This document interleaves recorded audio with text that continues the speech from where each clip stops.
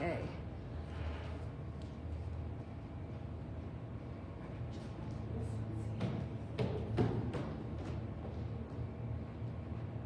Hello, everyone out there. Hello, everyone out there. Can you? Yes. Hello. Thank you for coming to watch us tonight. We have Michael Cohrs from Ridgewood Water, the business manager, who's going to tell us more about how we can meet this month's sustainability challenge, which is to conserve water. We'll explain how Ridgewood gets its water and a few other neighboring municipalities, and what we can do to conserve this pretty much precious, scarce, and irreplaceable resource. Thank you. Thank you. Hello, everybody. Thank you for joining us out there. I actually want to start off today by thanking you for taking the time to look at this presentation and to hear some of the pointers we have to say, because truthfully, water conservation is one of the most community efforts that could be possible.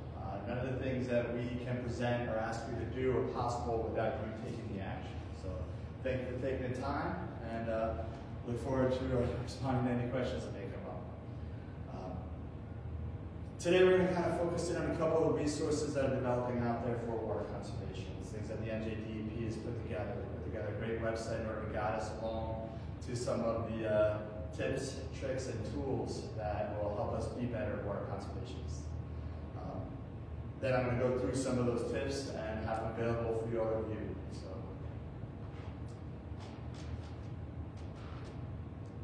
I find myself to be an interesting thing with water conservation. I've been in the water industry for 10 years, and in all honesty, for the first probably 8 of them, I couldn't understand why in the Northeast we talk so much about water conservation myself. So I find myself a born-again water conservationist.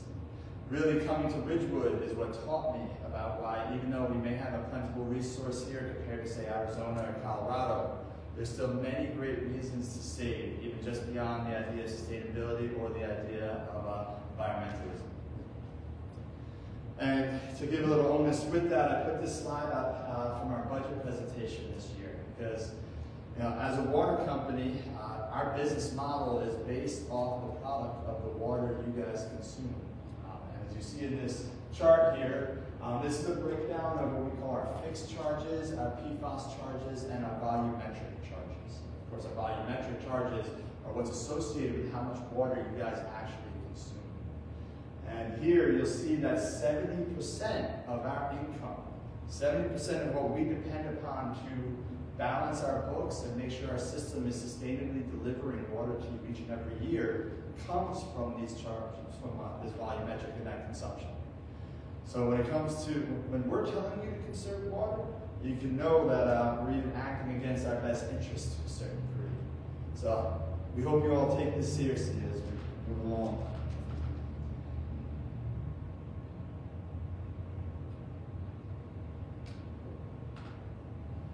So I wanted to bring everybody's attention to this website. This is our NJDEP's most recent Conserve Water page. There's a lot of resources available here, a lot of tools, a lot of different programs that have developed over the years. I was very excited when I saw this, because we have spent as much time as we can on our website, but this is a really great resource for us all to use, and we are linking it to our website as well, in case you guys want to find a good way to find it. The biggest question that tends to emerge whenever we're talking about water is, why conserve in the first place? I think I saw some comments before this event started where people are saying, we're in one of the rainiest states in the country. Why do we need to conserve water? There's some misconceptions that come along that line, so try to kind of clarify what I had to learn myself by coming to Ridgewood Water.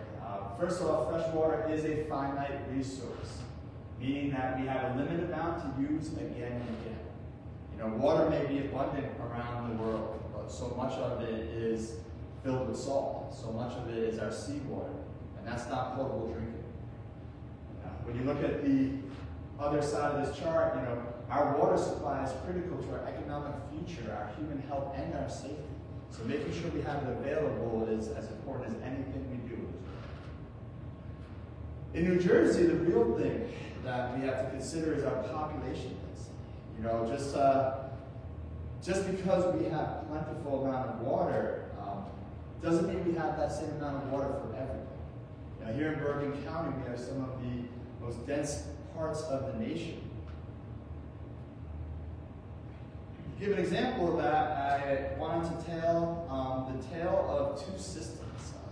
I picked two systems to kind of compare to each other to better understand how this population density will affect what we have to undertake as a water system. And when you think of water conservation, you think about how it affects the environment. You also have to think about what it costs to produce that water and what it costs to deliver that water to each of your homes. I grew up in Livingston, New Jersey, so I picked one near and dear to my heart. And you know, to give it a little context, Livingston, New Jersey has a population of about 30,054 people across a footprint of 26 square miles. Ridgewood Water, which makes up a population of about 61,700, fits all those people within 17 square miles. In Livingston, that population density is about 1,000, or about 1,100, 1,200 per square mile. And they have 9 wells that serves that population. Here in Ridgewood Water service area, that population density triples as we look at the number of people fitting into the same amount of space. And in order to meet that demand, we have 52 wells pumping. So consider that difference between those two very similar type of communities as far as maybe you might consider MHI. But when you're looking at that, you know, the amount of infrastructure that we have here in order to address that is immense. And the funny thing is that the biggest problem that we have doesn't come from how much you drink or how much you shower. We actually say we triple the amount of water we have to produce from the winter to the summer months. And 90% of that comes from lawn watering and irrigation, landscape irrigation alone. So the biggest problem that we have, the biggest reason why we have to consider conserving doesn't even come from the amount of resource we have, but really what we do in order to make our lawns as green as possible. To explain this chart a little bit, you'll see at the lower part of the chart we have about, in the wintertime, we're averaging between 3 and 5 million gallons a day. When we bump up in the summertime, that bumps up from anywhere from 10 to 15 million gallons a day. We have allocation permits that allow about 18 million gallons a day, and our superintendent starts sweating on those days when we have about 15 million gallons a day coming through. He always says, he said one really interesting thing to me last year. We don't necessarily have a supply issue, we have a distribution issue. And now keep in mind that Livingston has 9 wells serving 26 square miles, where we have 52 wells feeding into 31 treatment plants. Add in the fact that our current endeavor is to centralize further into 12 PFAS treatment facilities. And that means we're making about $140 million investment, because in the summertime, we have triple consumption in order to water our lawns and feed our plants. And it becomes a question of whether you even need that much water to keep our lawns out. So you consider where your bills are and what these charges add up to. It's all because we need 12 PFAS treatment plants as opposed to 8 or 6 PFAS treatment plants. We need 52 wells as opposed to 30 or 35 wells. That's all so that we can have that insatiable hunger for that grass growing beneath our feet.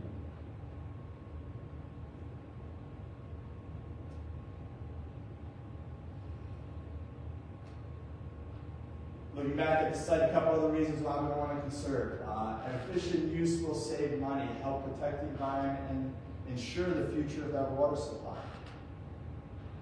The other thing to consider is efficient use in non-drought times may prevent the need for water restrictions during dry high weather. And I don't necessarily mean that from our supply, again, and that means from the health and vitality of the landscapes we're insatiably feeding with water.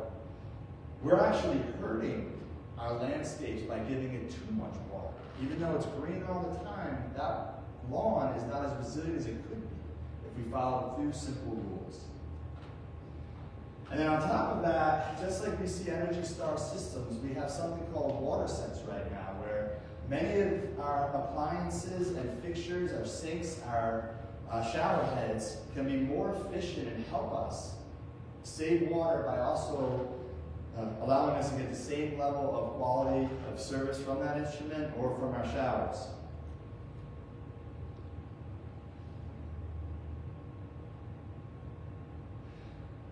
So I brought up this website because I wanted to show you a great resource for yourselves. For any programs you might be developing, looking for information on your own, understand how to be better water conservationists, how to teach our next generation the importance of this resource. The NJDEP provides another great source. We also have some resources on our website under our water restrictions page. You're going to find a link to those resources, examples of our ordinances. You'll learn a little bit more about our smart controller program. But this year we're going to focus in on one area in particular. We have a goal for our water conservation program.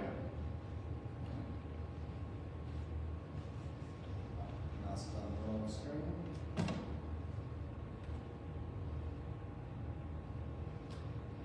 Do you want to get back to the PowerPoint? I got it there. Okay. Thank you guys for joining us today. We have a few more people who joined us today. So Ridgewood Water Conservation Program. Every year we try to spark off in March to remind us of the importance of what it takes to save water. This year, in a few weeks, you're going to see this hit each of your mailboxes. This year we're using an old term that just makes a whole lot of sense. Essentially, let's be water wise. The real initiative behind that is ensure that we have better water quality for our communities, ensuring that we can implement the PFAS operational strategy that we've been trying to deploy for the last few years while we bring on those PFAS treatment plants. We also want to point to the importance of preparing your lawns for droughts and dry spells. Overwatering actually limits how deep those roots will grow, which makes that lawn weaker in case there's a disease that starts growing on it, or we have a real dry spell, we get into that critical condition, you can't water at all. Finally, something that's really been a point of pride as I learn more and more about the history of Ridgewood Water and the village of Ridgewood itself. But essentially, the goal to be New Jersey's water-wise leaders, or it says wise water leaders. You know, we've already set an example for so many communities over the year I've been with the company, where they've come to us to learn more about the 2-day water irrigation schedule that we have implemented. And we should continue that trend, not only by being leaders ourselves, but also being leaders for our neighbors who might not understand the importance of this. This program has 3 goals. The first is to cut our outdoor use by about 20%. I'll tell you exactly what that means. It sounds like a lot, 1/5 of what we're dealing with. But really 20% could be as simple as 4 minutes. We want to emphasize and help people understand the importance of following our irrigation rules and guidelines, and what that means for ensuring that we're not only pulling from the best water sources we have at the moment, and pulling the most from our PFAS treatment plants as they come online, but also helping to make sure that everybody has access to that water. And finally, we want to lead by example. My favorite conversations are with the people that call up angry about their neighbors that don't want to listen to our rules, don't want to listen to our suggestions.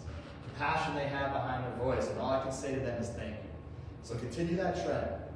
Work with your neighbors, educate them, help them understand the importance of leading by example and showing to the next generations why we need to save this finite resource. Now talking about that 20%, that can be as simple as thinking about how many minutes do I normally water my lawn. If I normally put on that sprinkler for 20 minutes, cut it down by 4 minutes. That's 20%. 20 divided by 5 equals 4. 4 minutes, now you water for 16 minutes. Water for 16 minutes twice a week. You normally water for 30 minutes? Well, 30 divided by 5 is 6. Cut down to 24 minutes. You like to take a 10-minute shower? Cut that down by 2 minutes. Try to keep it at 8 minutes. Simple things to get to 20% will save so much for you and so much for us overall. Finally, take a look at our irrigation schedule and rules.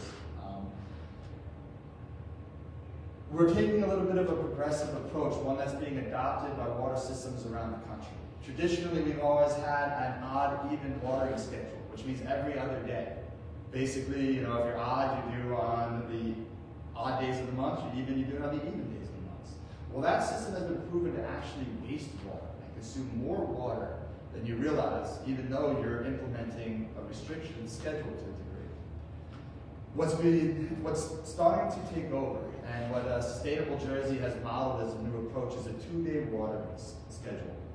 So essentially, on Sundays and Wednesdays, the even addresses, you know, if you have an even number in your house address, those are the days you water. On Tuesday and Saturday, that's when our out addresses water. On Monday and Friday are all of our municipal properties water. So, you know, we split it up amongst the weeks, we split it up into these different groups. Now we've taken the entire service area and divided that into a third watering on any given day. We take Thursday off, no lawn watering by any of the entities whatsoever. So that's the idea of the 2-day long watering schedule that we have been trying to implement.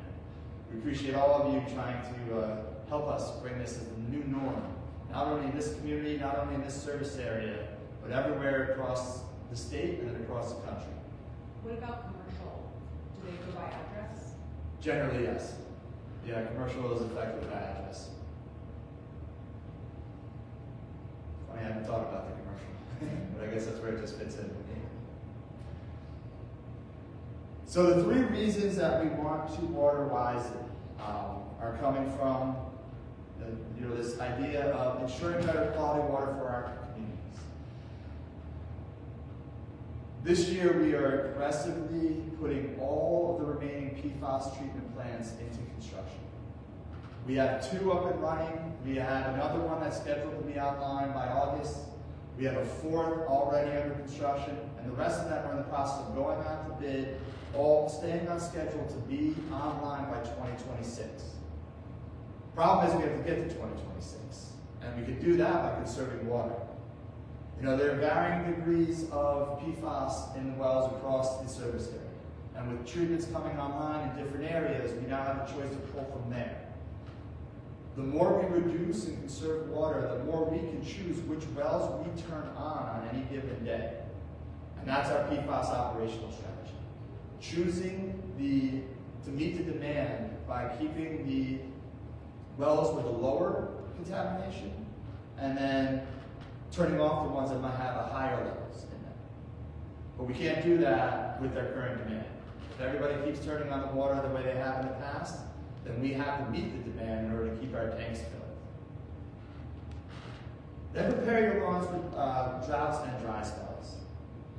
Overwatering creates shallow root systems and invites invasive pests to come into your lawn. We have healthy lawn. A healthy lawn is going to have a lot of bugs in it. But all of a sudden you start seeing a lot of slugs. All of a sudden you start seeing a lot of mushrooms grow. That's because we're putting in way too much water. And that's actually damaging our lawn and inviting worse things in to make our lawns less green. And as we talked about, being those water wise things.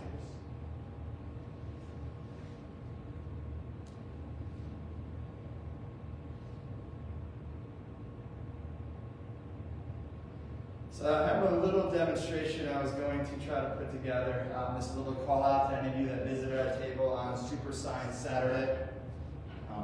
I'm going to put the computer down in a minute, but what I wanted to give a description of is how the water actually comes to us. We are a groundwater system. We are not fed by aquifers. We actually have a natural filtration that appears every day for us, that works on our behalf to make sure it pulls that some of the debris, some of the dirt, some of the contaminants out before it actually reaches the aquifer that we pull it from. What you see here in general is the type of water table. Let's look at this chart at the very top here. You have your groundwater. One of the questions we always get is, we just got so much rain. Is that rain filling our aquifers? Is that rain replenishing it? The truth is no, because that rain is falling here, running down the ground, and then running out to a lake. Some of it hits the ground, but usually we have that top little aquifer layer. We call it the unconfined aquifer. That's under the influence of surface area. And then we have our confined aquifer, which is the lower one. There's a clay shelf that actually can separate the two. And it could be multiple layers. You see, we have confining bed on the bottom water table. And our well usually goes somewhere in the middle, but it drops below where that actual, where the surface water is. We have some estimates that with the high amount of rain we've been getting, when we have those deluges that come down, it actually washes, about 70% of that washes away into streams and rivers and doesn't affect our aquifer in any way, shape, or form. On top of that, you gotta think the aquifer we come from, that could be coming from 70 miles away. You know, we're a bedrock formation, so we don't have sandy soils where the water stays right here. We gotta dig into the fissures, and that water could be traveling a long time. So what falls on the ground doesn't necessarily reflect what we have. So a little example of this, our chief chemist, Alma, put together a nice little demonstration for the students about 2 Saturdays back.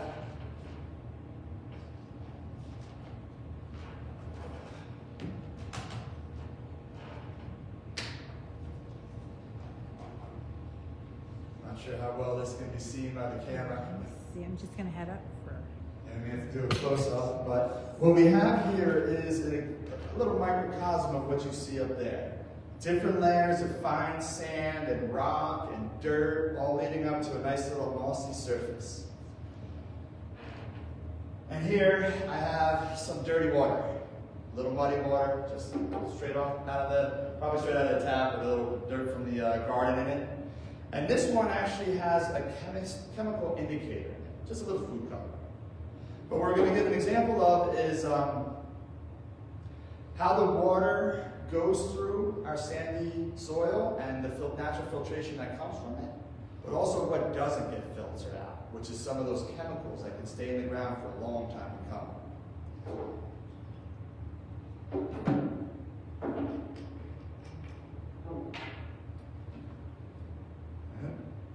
So test number 1, we have just our dirty water. Praying it doesn't go fall everywhere. And as it slowly filters through, you start seeing at the bottom there, nice clear water from this muddy muck that we see down to nice fresh clear water. So that's stage 1 of our filtration. The ground does it itself. You want to come on up?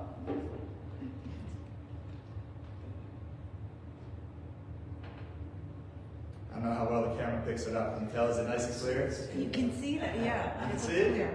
Good, good, good. Now imagine a contaminant like PFAS, you know, sitting in the groundwater. It's a blue indicator.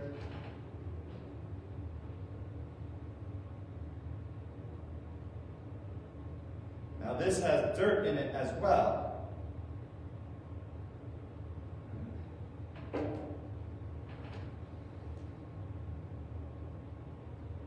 But as that starts filtering through, can you see that little blue tint still in there? Groundwater will only filter out so much. It'll act as that natural filter for us, but it won't necessarily take everything out of the water. Some pathogens will only last as long as some bacteria. I've heard fecal bacteria can last about 3 days. So, you know, depending on how long it takes, that's why you don't have to worry so much about the fecal bacteria coming through to the bottom layer and us worrying about treatment for that. I mean, we do with our chlorine. We cover it anyway. But that's where we go to the next stage of filtration. And that's why we have all these treatment plants being built for.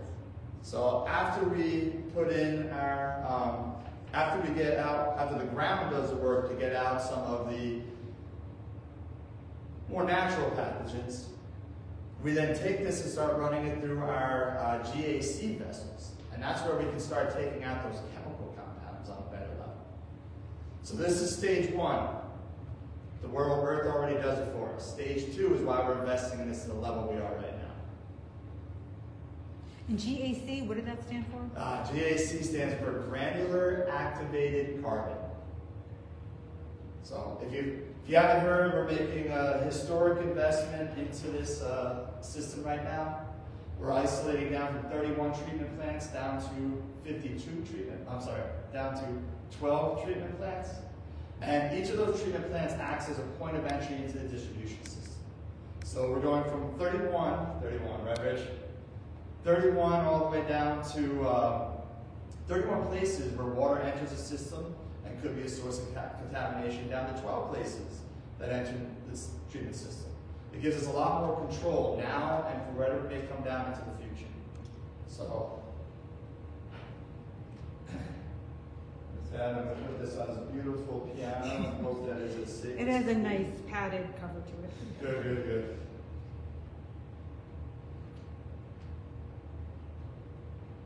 Coke bottles are only so stable.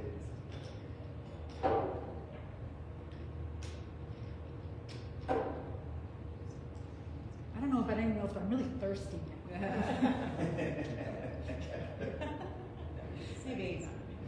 So I don't know if Facebook Live allows us to feed questions. I've been asking for if anyone has any questions, so please post your questions in really any comment section of our Facebook, and I'll chat. The 2-day irrigation, is that a suggestion, or is that like a law or rule that you get That's a ticketed fine for? So that's a regulation that we have by ordinance, and we do have instilled a violation with that. So we ask for people, we generally give a warning for people that don't realize the schedule right off the bat, and let them know that there could be a fine coming. So we do have an ordinance to provide a violation. And is it just based on you see the meter usage overnight, or you just like driving around and see it? We actually have people driving around. So we have a couple rules set aside for our irrigation schedule, our lawn watering schedule.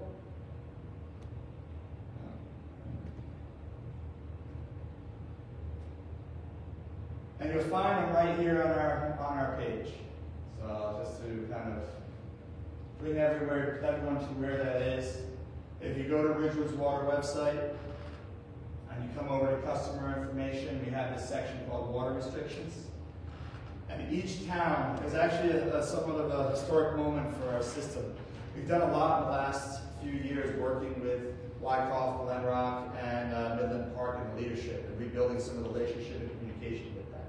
And it was one of the first times that all 4 towns came together and passed the same ordinance, making 2-day water restrictions permanent across the whole service area. When you come to water restrictions, you'll get a whole breakdown of what we talked about with the odd even days, when you're allowed to water, when you're not supposed to water. Right here, we have a little bit of a chart summarizing the ordinances.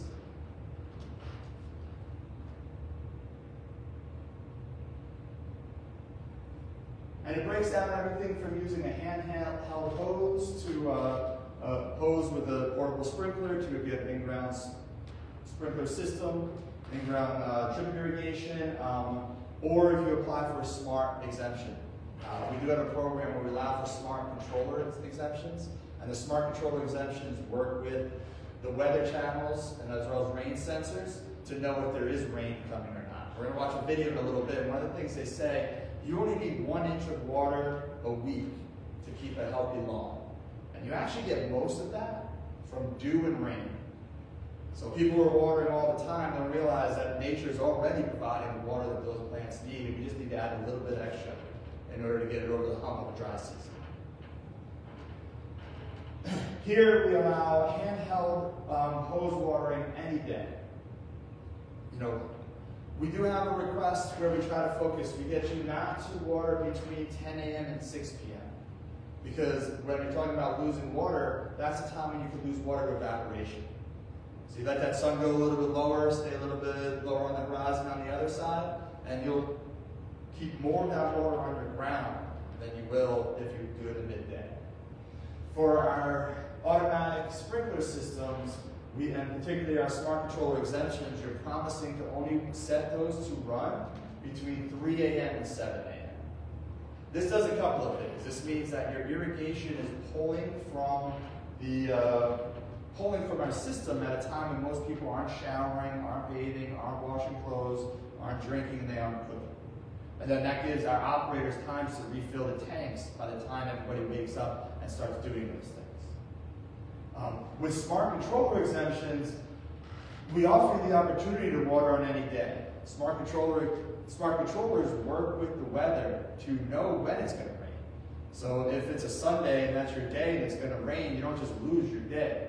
I mean, it'll recognize that you don't necessarily need more water because of how much water fell, and it'll be programmed, and if it operates properly, it'll water with that amount in mind.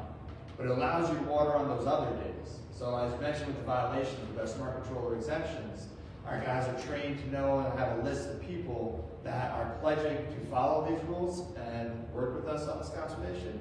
And then they won't see you watering on an off day and give a fine to your house, or a warning, more than likely.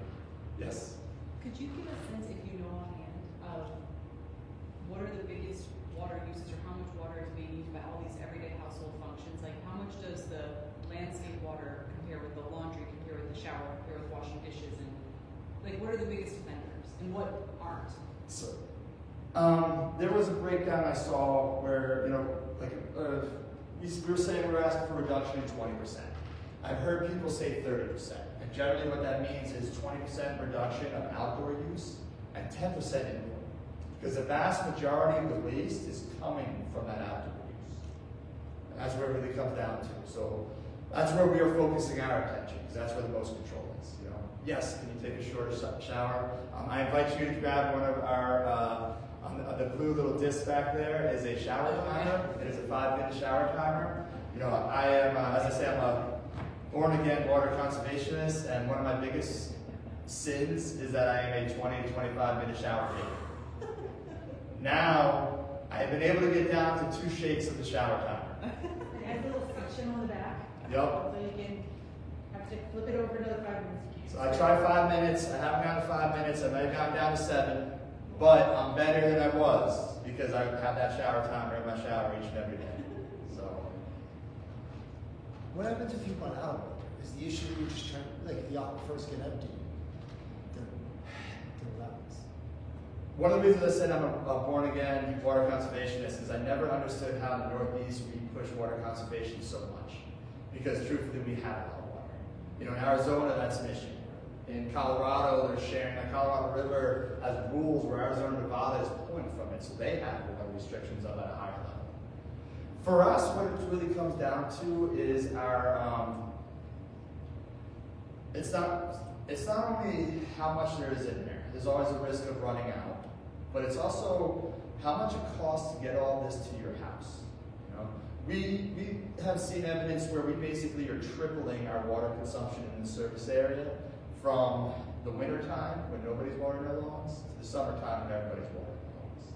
And believe it or not, you think a pool might take a lot of water, but you fill your pool once, you refill it once or twice throughout the season. It's that every day or that every few days where everybody is running the water at the same time that draws the most in.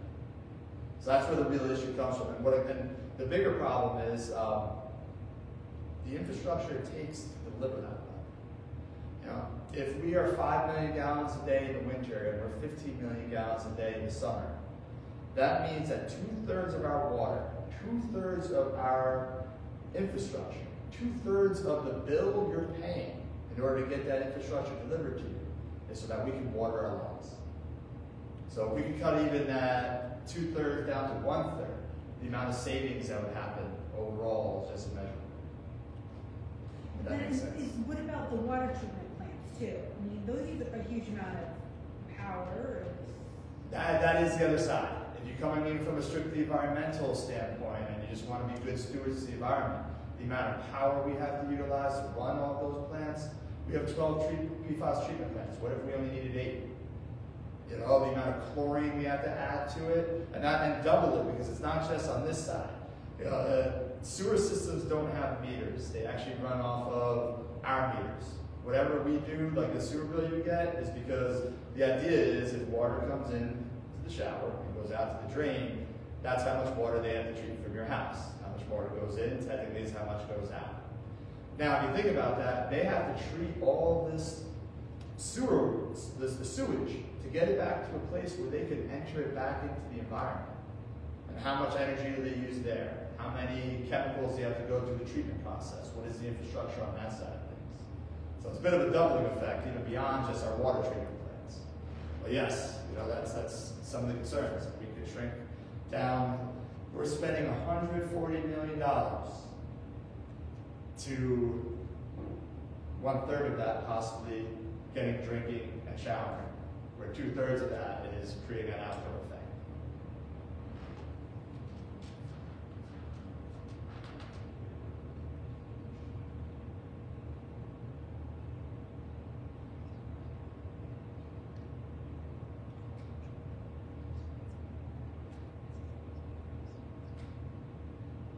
This is where I was going to get into the second part of the conversation, of the presentation, if there's no more questions. I have one more question. What if they just raise the price on the water to just make it so discouraging to use it? Or like the first X number of gallons, like an escalating, the first X number of gallons is cheap and then it really skyrockets on rate. It's a tier-based system. Yeah. We're considering it, we're looking into it. The thing is, we actually almost naturally have a tier-based system. Now, we should have that idea where the biggest users are somewhat paying more. But one of the things that I brought up in my earlier slides, so this is from our budget presentation. This is a breakdown of our current rate structure. When you're designing a rate structure, you think about your fixed expenses, you think about your variable expenses. We have our fixed, our volume is our variable, that means how much water is being consumed, how much is being charged in that rate. And then PFAS surcharge is something we've added as we're going through this big investment. And if we can recoup any of those funds from sources like governmental grants or from the lawsuit, then we can actually modify that PFAS surcharge accordingly. That's why we created it separate from our fixed charge. Even with those two charges, 70% of our revenue is already coming from our volumetric charge. So because such a vast majority is coming from that volumetric charge, it's almost like a pseudo-tier rate. We're thinking about it, we're looking into it, but we have some other challenges we need to invoke before we go down that road. You know, making sure we finish off this work by 2026 is primary right now. But it's and you know, think further about this. I'm up here talking to you about using less water. I'm up here telling you to buy less from us, even though our entire business model is basically built off of how much you buy from us. So that puts it in context. Like a dentist telling you to brush your teeth. Right? What? Like a dentist telling you to brush your teeth. Exactly, exactly. Any more questions? For later. For later? Sounds good. Appreciate it.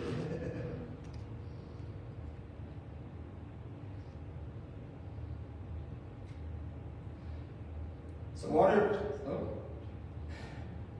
So let's talk over, the rest of the presentation I want to talk over some tips, tricks, and tools that you have available to you to make better decisions. Because I don't want this to be hard. I don't want you to have to sit there and think about how to conserve water.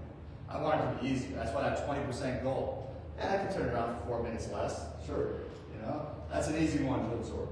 And being good, mindful water conservationists and water stewards can take that little bit of thought.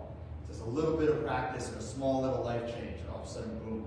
Or a small little change on the dial of your automatic sprinkler, boom. You guys are doing the job. With that, I'm going to bring us to a couple of videos. Prior to you guys getting here, this was the NJDEP site. They put together a really great site called Conserve Water that has a lot of great information for you if you guys want to refer to it back at a different time. They have this nice little video about some of the areas. You know, here's some of the information about where you can add in low flow shower heads. You know, there's that take the 5-minute shower timer challenge. Instead of low flow toilets, turn off water while brushing your teeth. How many of us just let it run and run? And what's the point? So with that in mind, let's see what the DEP is providing for us. Throughout the state of New Jersey, families just like yours are busy tending to their daily lives, making sure their children are comfortable, happy, and well-educated. And yes, unknowingly wasting thousands of gallons of water every year and can translate into hundreds of dollars of savings for them if they just make a few easy changes. But here in Egg Harbor Township lives a family that knows that saving water is saving money. They designed the interior of their home for maximum water savings by following the U.S. Environmental Protection Agency's 2009 water sense specifications for new single-family homes. And they also know that saving is easy too, because it adds up when you follow a few simple water-saving tips. like using WaterSense labeled products you can buy in the store, such as replacement toilets, shower heads, and bathroom faucets. There are also many water-saving, high-efficiency washers for clothes and dishes. Most can easily be replaced by the everyday do-it-yourselfer. Here are some tips for saving water and money in the bathroom. Update your shower with a low-flow shower head. Cut down the time you spend in the shower to 5 minutes, or switch from baths to 5-minute showers.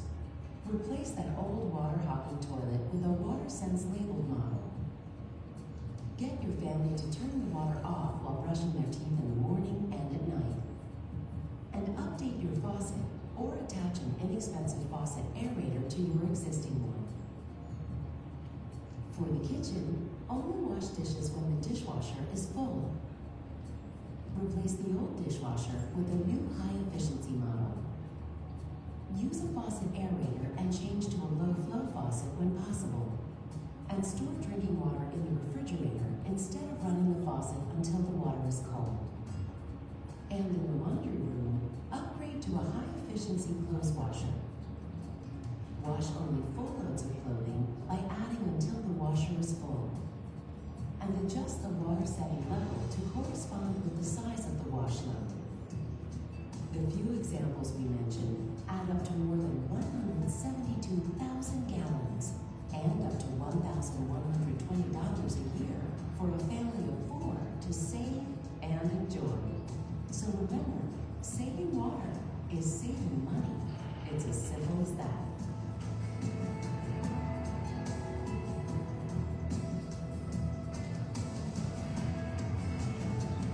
Revisit. So that video is available anytime you guys want to revisit it.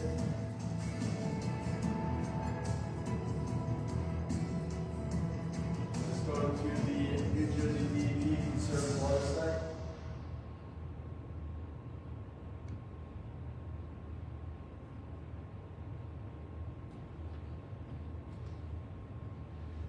A couple additional tools that we have available to us.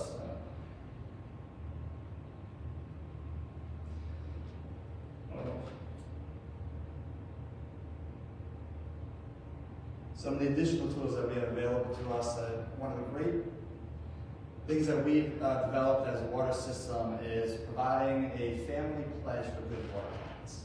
On the back of the table there, you can grab one of the pledges, you can hide it on your refrigerator so that you can remember some of these tips. It's a nice way to share as a family and to impart upon our children and next generation the importance of this and actually making that physical pledge.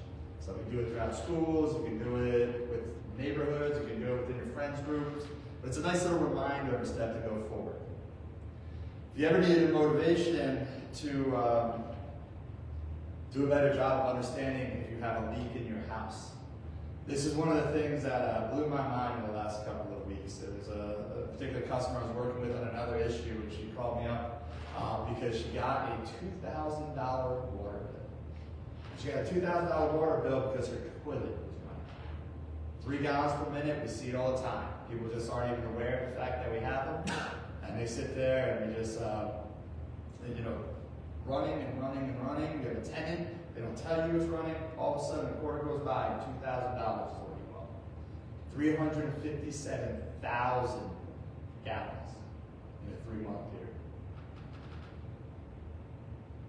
As we said, buying those WaterSense products, we've all seen the Energy Stars. I think we've all migrated to that Energy Star. WaterSense is the next thing to keep in mind. Now, keeping track of your water consumption is always very important. And we've developed a free and fairly quick tool to help you do that. We contracted with the company that provides what is called WaterSmart. You can click on this QR code. Everybody already has an account set up for them. You just need to go in and log in. And you can get your monthly consumption shot right on your phone.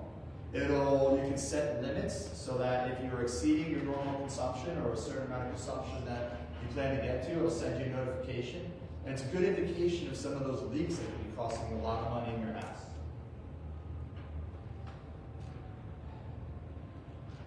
On top of that, on the very tool that we have provided to figure out how much water you guys are using on a daily basis has a leak detection tool in it itself. You come over to our meter information page, and we have a couple meters in the back you can take a look at to see exactly what you have right on the table by the shower timers. But on this page, it'll tell you the type of meter to look at. But on the meter itself, it has a leak detection tool. This is our older meter. There's actually more of a red dial on the meter that you'll see in the back. But you can see if you turn all of your water off and that dial is still moving, you know water is flowing somewhere. That means you have a faucet dripping. That means you have a toilet running. That means somewhere water is leaking. And heaven forbid, you may have water dripping in your wall somewhere. So that's one easy tool that's already in your house to determine if you might have a leak. There's a digital meter in the back there, so there's the two different versions. We have the analog. I'm talking about meter guys, they did analog, they actually went to digital, and then all the people wanted analog back. So now people have a different variety of which ones may be in their house, but in this option, there's actually something here that tells you. So you shine a light on this screen, this will be blank until you shine a light here. And it'll open up, first there'll be your meter reading, which will be a number that goes across the whole screen. Then there'll be this small meter that'll tell you actually in gallons per minute if you have water going. So if you go with that meter, if you have a digital meter and you look here and this is running and you swear you have everything closed off, it means you might have a leak somewhere in your house. So there are tools all around you can use in order to determine how to better save yourself money and save the environment as we go along.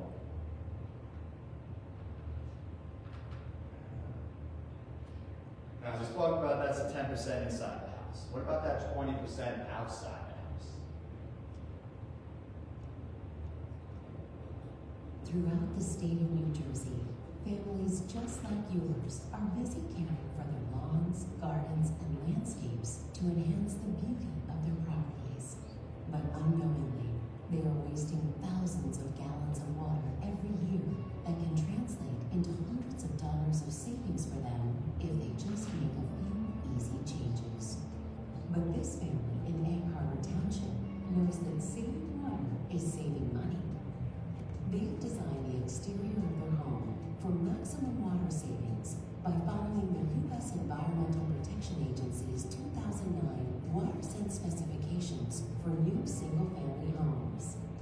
They know that saving is easy too, because it adds up when you follow a few simple water-saving tips that can help you cash in and have more money to enjoy with your family. Like the right watering techniques, a correct approach to gardening, a proper method for doing household chores, and a plan for smart recreational use are 4 key areas that can save you money while saving water. Let's get specific about watering. Only water when needed.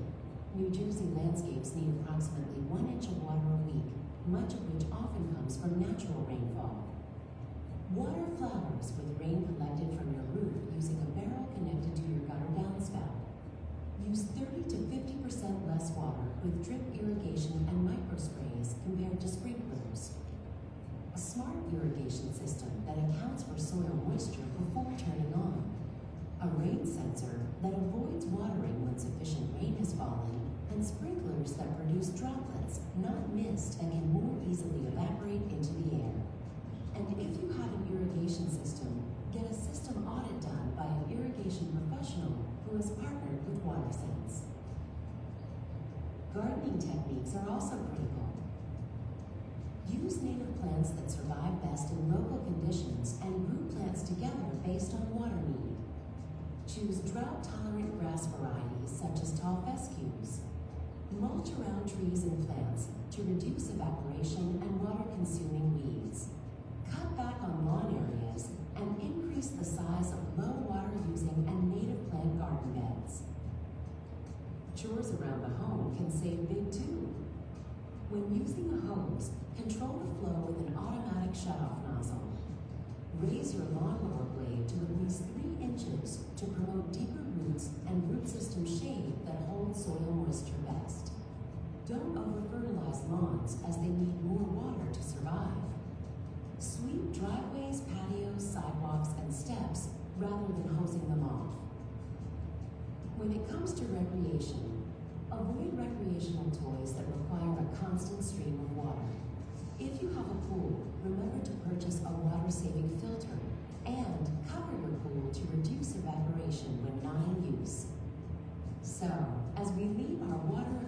home here in Egg Harbor Township, remember, saving water is saving money. It's as simple as that.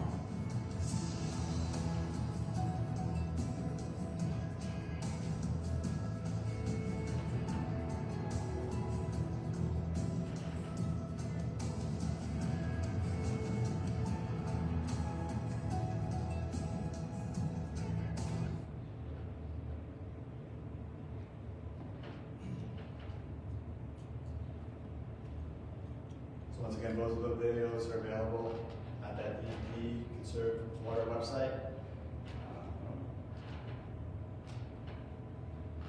A couple things to talk about. One of the things no one ever thinks about is this idea of overwatering and what it does to your lawn.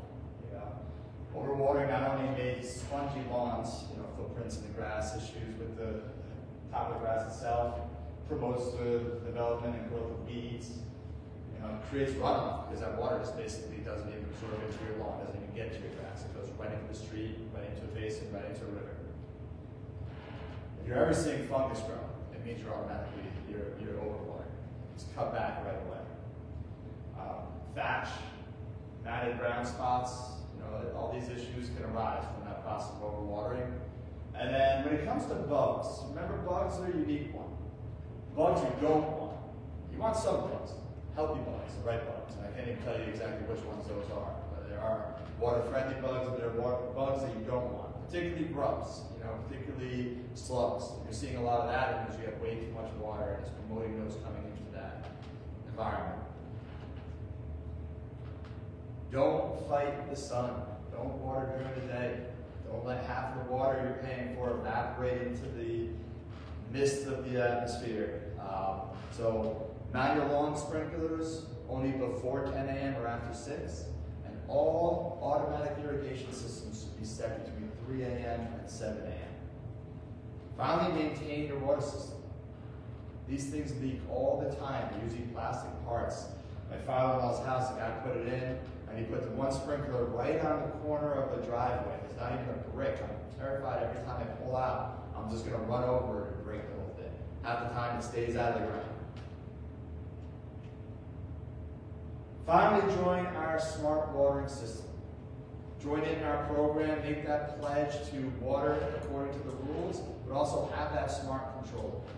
And then display this. We give this placard to everybody who joins that program because that's one of the ways you can lead your neighbors to know. I do it. There's a term I learned a long time ago called normative referencing.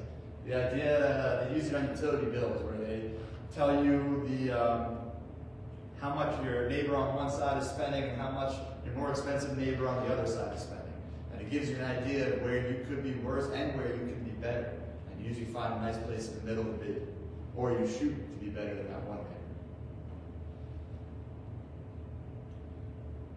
10 very simple steps to save water this summer. Water flowers and landscaping with water harvested in rain barrels. Meant to have a rain barrel here. Unfortunately, it's sitting in our hallway over the building next door. But getting a nice rain barrel and harvesting that, using that as opposed to irrigation systems. You hook your hose right up to that. You get a drip hose and you let it slowly go out. Use 30 to 50% less water with the drip irrigation and micro sprays compared to sprinklers. You guys familiar with drip irrigations? Wonderful tools, and all of that water is really set to go into the ground. Only water when needed. In New Jersey, most landscapes need that 1 inch of water per week. And most of that comes from due rainfall. Purchase that pool cover. Purchase that water-saving filter. Avoid recreational toys that require a constant stream of water. A pool is a great example of one that doesn't. A lot of fun, and that water is in there and being reused again and again. This is one of my favorite ones. Raise your lawnmower blade to at least 3 inches. It not only promotes deeper roots, it not only promotes a healthier lawn, it also means you might only have to mow your lawn once every 2 weeks. I remember every day, every week, and not just that, one Saturday to get a job done. I kept doing the same job, mowing my lawn. My garage stayed dirty. Clothes never got folded, but my lawn got mowed.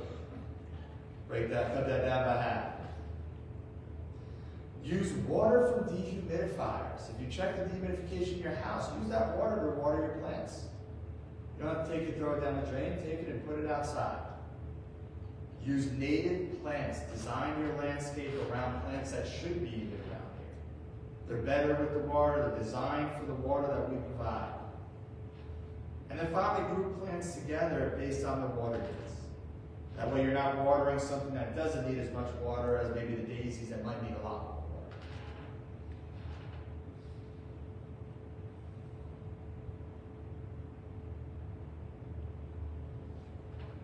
With that, I can just say thank you for listening and trying to learn how to be more water wise. Questions? It was what you said at the very end. So we do a lot of like kid sprinklers. Yes. Which I've always wondered, you know, do you have any rules of thumb for something that keeps that from sucking up just tons of, like, is an hour too long? Is 10 minutes? Like, what is the? That's a hard one. I think the only rule of thumb I can say is if you're using a manual sprinkler, like normally, to water your lawn, don't water your lawn one day with the manual sprinkler, the next day have your kids running through it. We do it in Use our that. driveway. We do it in the driveway. Oh, and all that just runs right off into the street and into a storm base. Or like into the, it's sort of tilted back into the property. So it runs kind of back. That captures some of it. Yeah. At least it gets back into your yard when it does that way. But I can't really say rule of thumb. The only rules I've heard is, unfortunately, don't do it. It's a tough one too. I have a 2 and 4-year-old, and I want them running through a sprinkler myself. Exactly. But there are some other tricks. There may be some toys that are coming out that recycles the water. So you might have a pump and a basin, and the sprinkler is being caught and worked around. Water tables are great things. Yeah. Having them play in those water tables, that works well. Probably, even the water guns, even though we may not promote that, is a more finite amount of water than a sprinkler that is just running and running and running and running. Yeah. So, unfortunately, I don't have a great answer for you. All the advice I've read is stop doing it. Or use the little kiddie pool, I guess. Yes, that works well. But then, I mean, they don't run through the sprinkler for that long when I've done it. It's a Like, few minutes, yeah. yeah, maybe 10 minutes that they're like, no, I don't know. I look outside and no one's there. So, yeah. So I don't know. And I might recommend do it on the lawn. Set up in the driveway. Go to your lawn, you water your lawn at the same time they're having fun. So you get 2 things. I think, we might forgive the time of the day. Yeah, but try not to restrict recreational uses. Yeah. We wake up at 3 a.m. to run this sprinkler. You're right. They're like few and far in between. I imagine not doing it every day. Or maybe more. We have a lot of little kids, and the only thing they like is water. Yes. It's tough. So something to think about. But the 370, that was for automatic system. Yeah. That wasn't for just Yeah. like you're just Right. setting up. Handheld. Yeah. Although we do say 10, don't do between 10 and 6. Okay. That's a time not to do those too. Because you think those sprinklers are just letting water fly in the air, that's evaporating. Right. But maybe the trick is get a pump.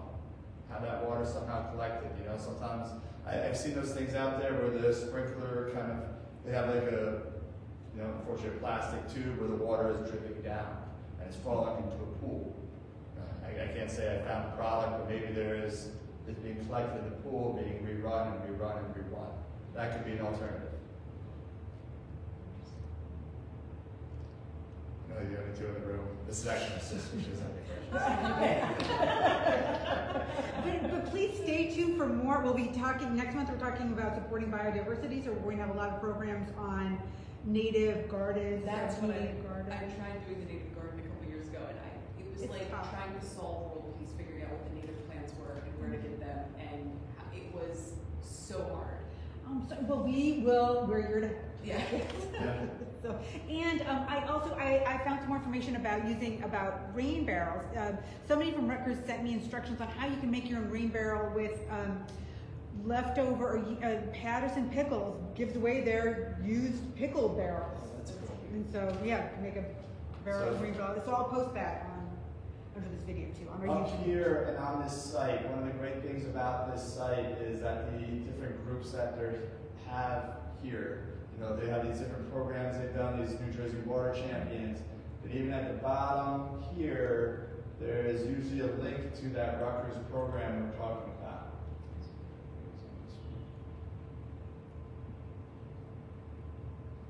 Yep, there's the Rutgers Water Resource Program.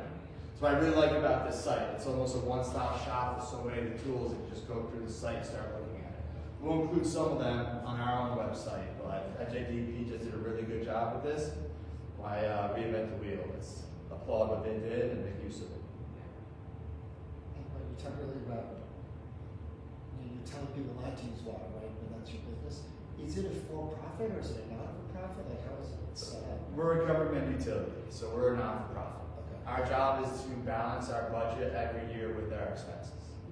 You know, I mean, normally expenses go up with inflation, so you know, it's always a dream to be able to lower rates, but it's never been the reality for so many systems the last couple of decades. But reality is we don't have an excess. There's nobody making a profit on what we have. Literally, when we put our budget together, you find our budget on there, we put up a chart about our expense requirements, and it's the same amount of money of what our budget and what we're expecting to get from our revenues. Right, so it doesn't, it's like if you put out more water, it almost costs more, like it doesn't. Oh, that's one of our concerns. It's one of our issues. You know, I mean, the biggest issue, Ridgewood Water and the system we have here is possibly one of the most complex systems in the nation. Wow. The amount of wells we have, the topography is one of it's the not like New York City where they just get it. Yep. Coming down. Yeah, it's Usually it's a huge amount. It's also flat land. Like the hydrodynamics that go into operating our system and the way people pull from those, you know, even in New York City, you probably have almost isolated systems within the building, you know, even what's being delivered there. Right. We don't have that. The differences we have and just the type of businesses we have and then the population density is just unbelievable. But yeah, it's one of the most complex systems you can probably find in the nation. Now add in everybody pulling as much water as they do to water their lawns, and that's why we have $140 million invested, you know, $40 million invested in the lead service, the aging infrastructure we're gonna have to look at as we get through this current project. Where does Graydon's water come from? Who's? The Graydon Pond, the Graydon Pool, or the Graydon Pond, who's that? Graydon actually has their own wells that they are drawing water from. Underneath it or somewhere else that they. Underneath it, right? Nearby park. Nearby park. Across the parking lot here. There's two wells. Yep. Yeah. So. But it is all from the same aquifer, so it actually adds back to the idea of making sure the aquifer is strong. Because if it takes centuries for that aquifer water to develop, then we use it all now. It's hard to say with aquifers. It's a water cycle. You know, even from what we're taking in, we're putting it back out there. You know, the real reason to conserve from an environmental standpoint is how much energy intensive it is to treat all that. First, before we deliver it to you, and then before we deliver it back to the system.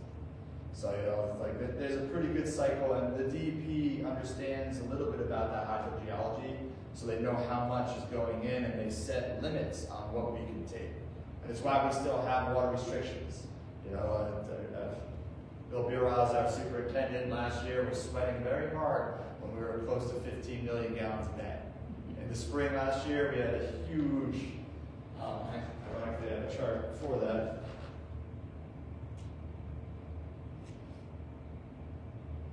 Last year, you may remember, we had a very dry spring. And so we were pretty much at average all the way up until April. You started seeing spikes kind of tally out. And then you see right in that June, just before July, huge spike in water. That was around when all those the forest fires were happening, that strange, you know, Mars landscape we had for that day. Oh my gosh. You know, and then we got very lucky. We were very close to going to, we've been very proud to say, we haven't gone to a level 3 or level 4 restriction in 8 years. This year, we don't have to do it again, it'll be 9 years. And really, it's because of all those who have taken the extra steps to be part of our water conservation efforts. But back in 2015 it was, we had to. What does that mean? So we have different water restrictions. Essentially, we cut off all lawn watering. to a certain degree. You know, we have a 2-day schedule right now to keep us at a steady state. But when we actually have to, let's see, it should be listed in here.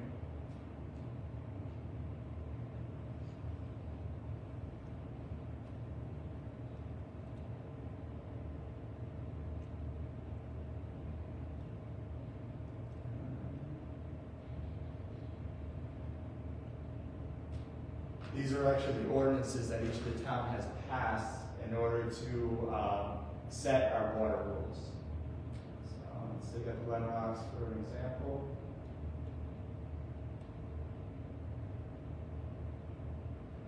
So here's where we used to have stage 1, 2, 3, 4. Last year, all the systems came together and made the water restrictions, which would have been 2-day water restrictions, which would have been stage 2, a permanent feature. It's our permanent water schedule now. So we're asking everybody to follow.